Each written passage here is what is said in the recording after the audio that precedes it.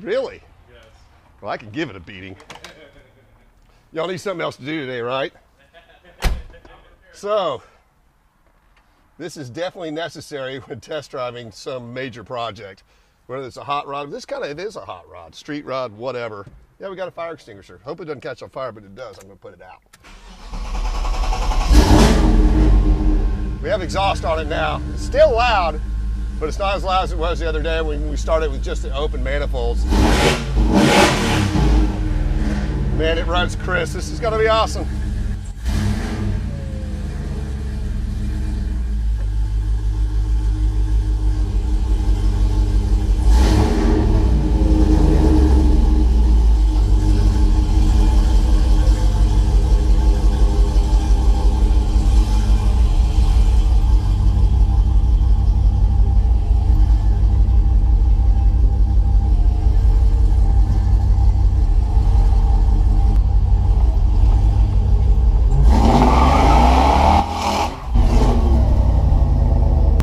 So I honestly have not driven this yet at all.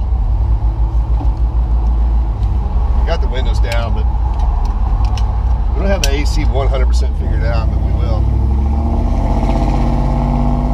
So do you need a 700 horsepower Grand Wagoneer?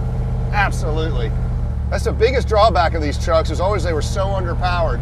They were 185 horsepower, and they are heavy, heavy. They ride great, they drive great, they're like a Cadillac. This is literally the Cadillac of Jeeps. Back in the day when these were so popular, this is the thing to have. But this thing rides and drives great. We've got the hydro boost on the brakes, it stops really well. When you're sitting at a light, it's got that certain rumble there. It's like, what is going on with that? What's great about these supercharged and fuel-injected motors, though, you got 700 horsepower.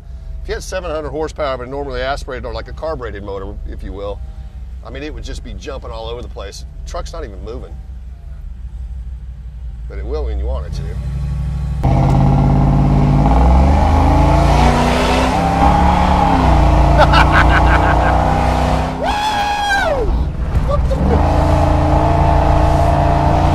Well, we just jumped a railroad track. Handled it quite well.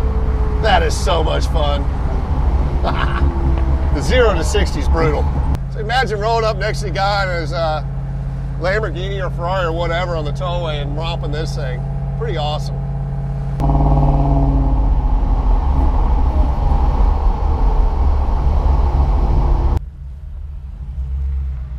I know it'll smoke the tires because it did the first time I pulled it out, but let's see what we got.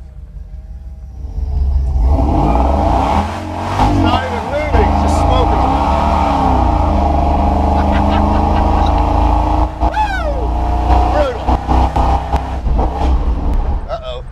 There might be a popo in that truck. Hopefully not. So there you have it, the Hellwagon. The next one we're going to build, we've showed you in the past, it's kind of a dark corduroy colored one. Beautiful truck. We'll start on that in the next couple weeks. We just about got this dialed in. I want to get some thanks out there to Ron Davis. He built us a killer custom radiator for this thing. Really saved the build. Fits in perfect, didn't have to do a whole bunch of cutting on the grill and stuff. And we don't have very many Hell crates left, so if one of you guys are thinking about doing something custom with a Hellcat motor, you need to call us pretty soon. This is pretty impressive. I mean, this is literally the first time I've driven this. To have this many bugs worked out of it just right off the bat is outstanding. My guys are great. Way to go, Chris and Colin.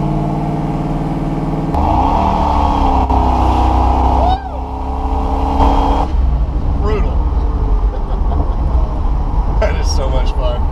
We usually test our big builds like this for a lot of miles. The last 2 JLs we did with Hellcat motors, we put 1,000 miles on them. So we'll put at least 500 miles on this thing, bring it back in, check everything out, put another 500 miles on it, then it'll be ready for the customer. So the Hellwagon should be for sale soon. If you're interested, go to social@cbjeep.com and say, hey, I'm interested in the Hellwagon.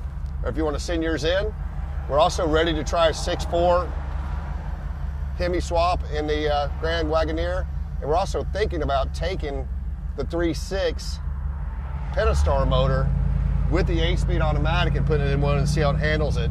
It's 285 horsepower, which, You know, the factory motors are only 185 horse. So we're getting creative with these Grand Wagoneers. They're such a beautiful truck.